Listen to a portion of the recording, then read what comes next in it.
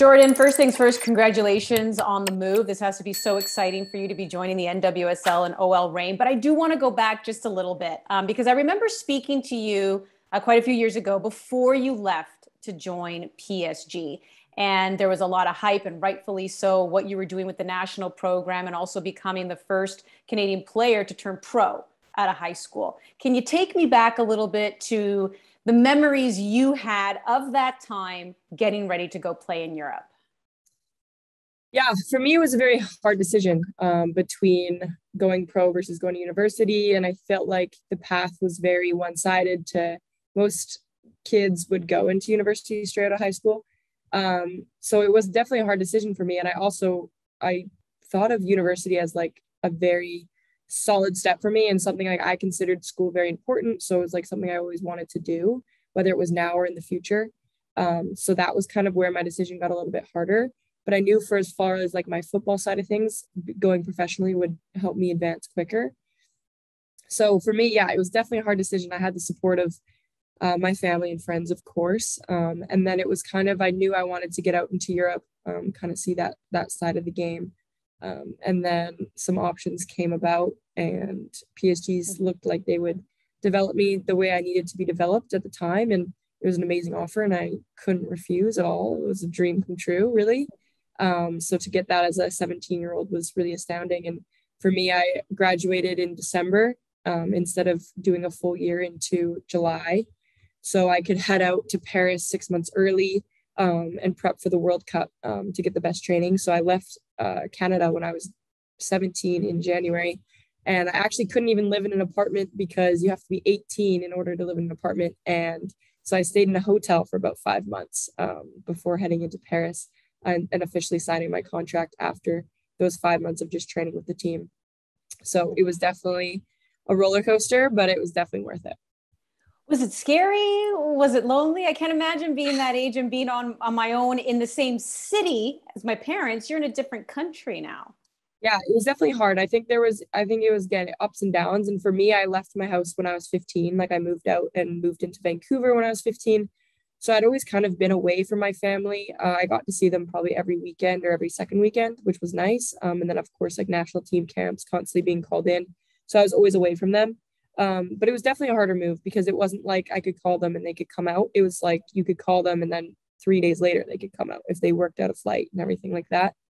So they were really supportive through it all though. But of course there was hard moments, there were sad times, there was homesick moments, of course.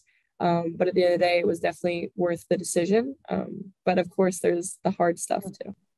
Did PSG playing there, did it match any of your expectations? What would you say were some of the ups and downs of playing over in Europe, your experience?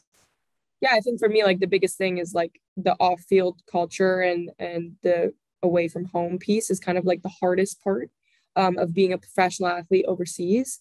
And I think a lot of people can speak to that as well. It's very normal. But as far as the on-field stuff and even a lot of the off-field, like meeting some friends that I would have never gotten to meet and making new connections and being able to train with one of the best teams in the world day in and day out, it made me develop so much quicker. And I even remember like the first like 6 months, I was just so uncomfortable. Like I lost almost every ball. Like we'd play possession all the time and I would always lose a ball. And it was just so defeating and it was just so difficult. And it constantly pushed me out of my comfort zone to do better. And every day you had to show up and be your best version of yourself. So I think in that aspect, it definitely helped me grow as a player, being surrounded by such incredible talent. When did you feel that the moment was right for you to make a move, though, and leave PSG and ultimately join OL Reign and NWSL?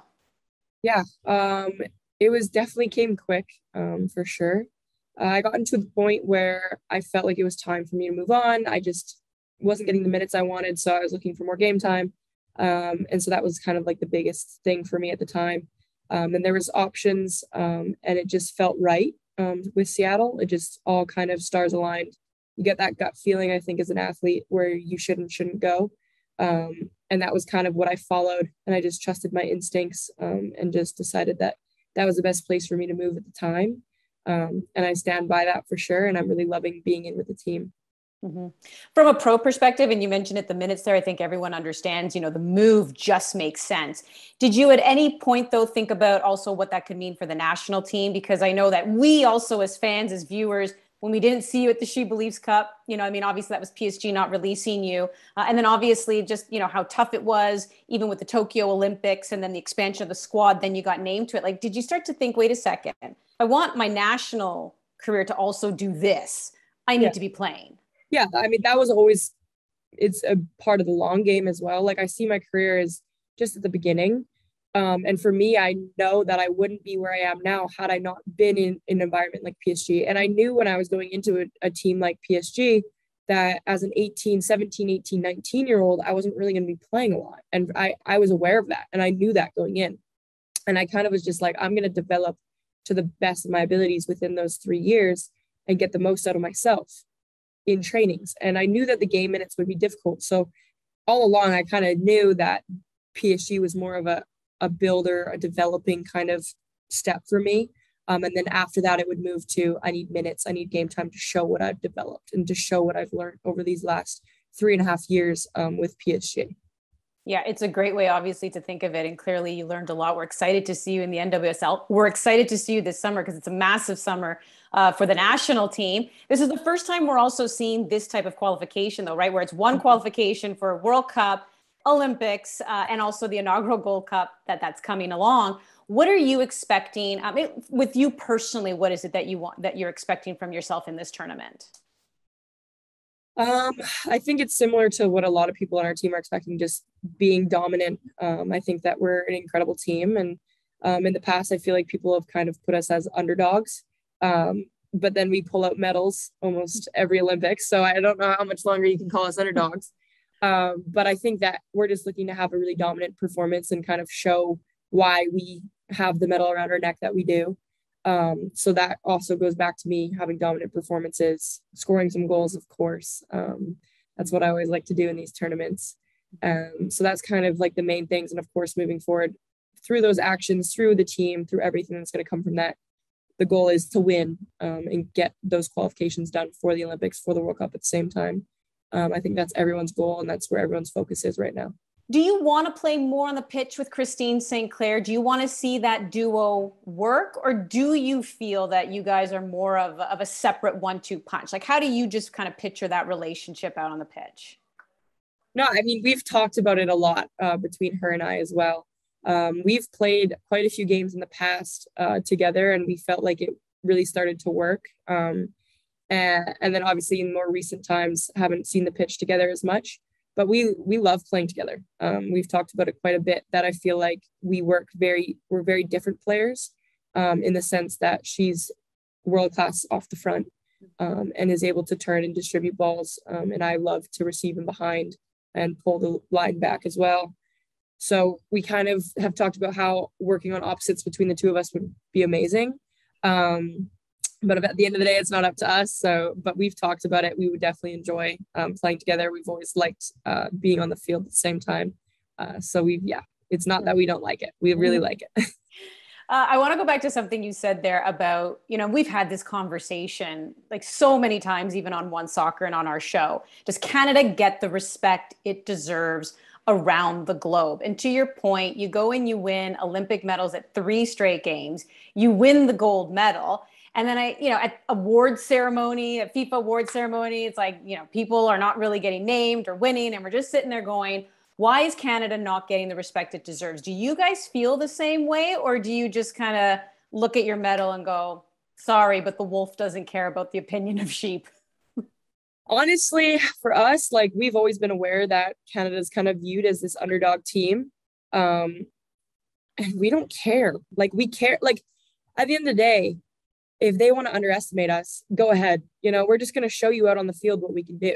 And we don't have to say anything in the media or voice our opinions about it. Of course, we wouldn't like to be the underdog team, but like, at the end of the day, who really cares? When you're pulling out medals time after time, we're proving ourselves to be a solid, strong team. And we have the history to show that and represent that. So, I mean, they can say what they want, but I mean, we keep pulling up medals. We're a consistent team who's very solid. And I think going back, of course, like, you look at each individual player, maybe it's not a star of the world, each individual player, but as a team, we're one of the most solid teams in the world, especially right now after pulling out a gold medal. Mm-hmm. One final one for you. As I mentioned, this is a different kind of qualification. And now in the past, in order to qualify for the Olympics, you really just had to win the semifinal. And then we just knew that the two finalists were going to go to the Olympics. Now the winner goes to the Olympics and the second and third place have to play in a playoff. How does that affect, the way you're approaching this or the way you view this type of tournament? Again, having medaled at 3 straight Olympics and now being the gold medalist, you clearly have a target on your back. Does that put any kind of extra pressure on you guys to win it all? Yeah, I mean, the tournament setup definitely adds pressure to the top 3 or 4 teams that are trying to qualify for the World Cup and the Olympics. I think that anytime that you have like a 1 strike versus a 2 strike, I mean, with this tournament, had we place second, which is obviously not our goal, but in the past, of course, we'd get another shot at qualifying for those 2 spots in the Olympics. Neither one would be taken up. So, of course, it adds pressure now that it's kind of like a 1 shot or else you're done kind of situation. But at the end of the day, if we do what we can do, which we know what we can, then it doesn't change too much for us. So I think just we're focused on getting the first place, winning the medal in this tournament as well. And we're not looking too far into the future to what could happen if we don't. We're really excited for this tournament. Can't wait to see you in action. Can't wait to see you in action first and foremost, though, in that friendly against South Korea. And once again, congratulations on the career move. We know you're going to do great things with OL Reign. Thank you so much.